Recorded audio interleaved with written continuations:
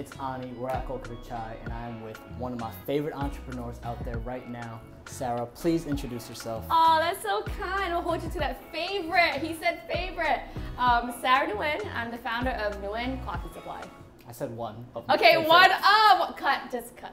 I'm super excited you're here. I want to know, growing up, what was the one dish that defined your childhood? This pork belly dish called tikka. It's just like a braised pork belly and like a coconut juice. And it was with like eggs, and it's just like really simple and easy to make and affordable. It's just like super comforting. So Love that. Tikka. If you had to describe the food that you grew up eating in 3 words, what would you choose? At that age, I would describe the food I ate as stinky, delicious, and different. Those feelings came up a lot with my food when I was a kid, especially in elementary school, because my mom was really like, you know, about nourishment and feeding us well. She didn't want me to eat the free lunches. So she would pack me school lunches, and it was always like our leftovers. And this is like in the 90s, right? America was very different back then in the 90s, and in Boston, right? So I was just like, I would be so embarrassed to open up my lunchbox that I wouldn't even eat. But now I'm like, yo, that was fire. I had the best lunchboxes in the I wish cafeteria. I had a lunchbox now. Like, I wish I had that right now. Talk about it. Like, I had pizza for lunch. Like, Yeah. Did your mom ever have like a crazy food myth? I had a Cambodian family who helped raise me when I was younger. The big food myth there was like, if you eat while lying down in bed, you turn into an alligator. That's hilarious. I'm curious too, like the philosophy of food when you were growing up. How did that influence kind of how you eat today and how you explore food today? My mom was really big on like we all eat together. And I remember like my dad would sometimes work late, and like we would all be sitting at the dinner table, but like no one could touch anything until my dad came and joined us. And my dad was chill. He was like, just eat without me, start without me, right? My mom was like, no. And I'm like, I'm so hungry. Can we just eat? Please, Dad said it's okay. But like, no, like she was adamant. We all eat together always. That stuck out to me a lot. And I think that informs a lot of like how I break bread with people, you know, like it's like the idea of like doing it together. Sure. What did you want to be when you were growing up? Oh, when I was really young, I remember the first thing I wanted to be was an artist. No way. Do you feel like in a way you still are? Do you feel like I do, food is still in heart? Yeah. I feel like in my soul, my heart, like I'm a creative, and building a business, I feel like I'm essentially creating something of my own vision, like every day. Like that's the cool part of it for me. I would agree. I want to switch tracks a bit. I want to talk about travel. Okay. What's your favorite food city? Food city, definitely. I was gonna say like Vietnam. That's a country. It could be a country. Okay, Vietnam, no bias, but because my family's like my dad's from the north, my mom's from the south, so I travel the whole country all the time. The food just changes so much in each region. It's like almost like a different country in itself. It's so diverse in that way, the food culture there. And I don't know, it's just I just think Vietnamese food is so freaking delicious. Let's talk about Nguyen Coffee. Explain, first of all, the name. I was down to 2 names. It was like Nguyen Coffee Supply, or like, but I was like, oh, like, is that too polarizing? Will people be ready? I was like, it's gonna backfire on me. So then the other one was like Tiger Coffee, a Vietnamese coffee brand, because like I'm a Year of the Tiger, and tigers are very, very strong and bold, like Vietnamese coffee. I'm like, that just feels more palatable. Like I think Americans can like grab that. Sure. But I was like, you know what, fuck it. Like, I don't care if America isn't ready. Like, I'm gonna help us be more ready by placing Nguyen Coffee Supply front and center. And that's gonna help push for representation and visibility. And it'll start a conversation where literally everyone from like you earlier or Drew Barrymore is like, how do you say it, right? Let's talk, oh, it's Nguyen. That's super dope. Talk about that initial like founder period for you a little bit. I was just like going through some old videos from like 2017, 2018, and Ani, I was getting really emotional because I was like, it's videos of me and like my partner, like we were literally like filling coffee beans in my kitchen, and like our apartment just stacked with boxes, and videos of like us bringing like a wagon of USPS shipments to the post office, and like I was getting really emotional because I was like, that shit was so hard. It was physically, mentally hard, and I think like, you have to really understand your why to endure those tough moments. And for me, my why and my mission is to transform the coffee industry, right? To build a better coffee industry that's really, truly rooted in diversity, inclusion, and cultural integrity. Someone said to me, the face of coffee in America is white. but the body of coffee is black, brown, and yellow.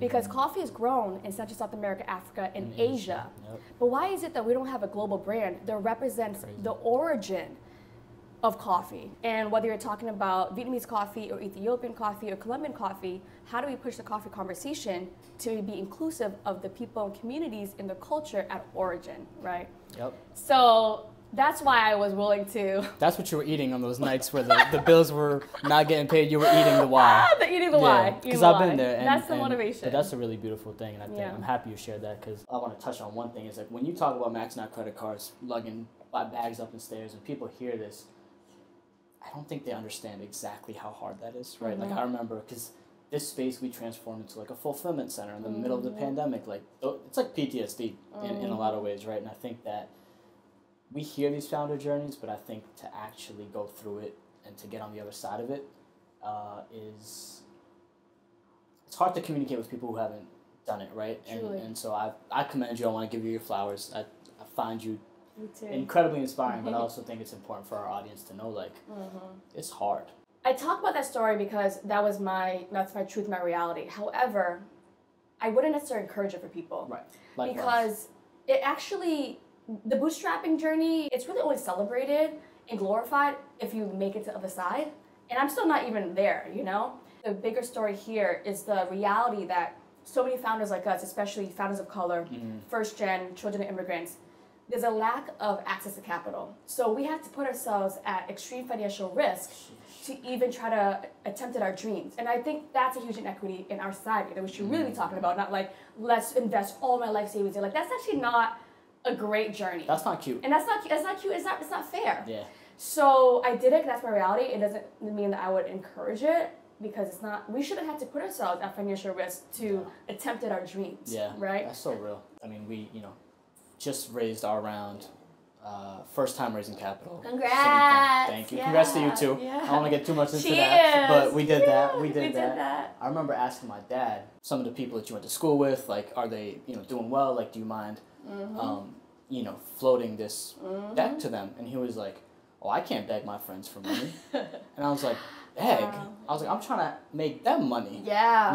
But like that is such a shift in thinking and understanding the realities of where we are, right? And it's such a generational divide. And so I think there's a lot of similarities in our come ups, but at the same time, I think you nailed it, where it's like, that's not cool.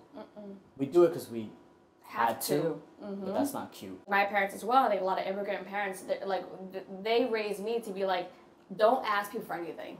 Don't bother people, don't burden people, don't ask. So then it becomes hard to advocate for yourself. Then when you're out in the real working world, you're learning actually this cultural upbringing is actually not the way to navigate this capitalistic society. You gotta ask, you gotta advocate for yourself, you gotta put yourself out there. Yeah. So that is definitely something to navigate as well. I mean, unlearning was the key to so much learning, right? And that's like a whole different topic. Yeah. I have to do another one of these. I know, TBC part 2. What's up? What's the biggest misconception that people have about Nguyen Coffee Supply? Our company is all about elevating Vietnamese coffee, but more specifically, we are huge champions of the Robusta bean. Yes.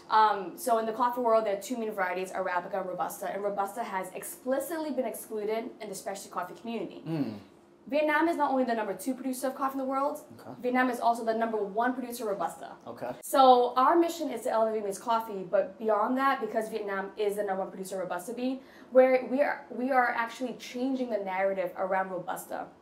Because if we can change the narrative on Robusta, we can generate an awareness and appreciation for Robusta coffee here. Yeah. That will actually unlock opportunities for Robusta farmers all around the world. And I'm very, very proud to say that through a lot of our advocacy and our storytelling and our reframing, top of 2022, the New York Times published an article, Food Predictions of 2022, and he said, Robusta rising. No way. Yes way. What? Let's go. Changing the narrative. Let's go. Wow. Yeah. I got 2 more questions for you, because I feel like if I learn any more, I got to go to school. I got to pay you for my credits if I learn any more today. Question for you is, as an entrepreneur, what's a value that you just will not compromise on? I want to say community.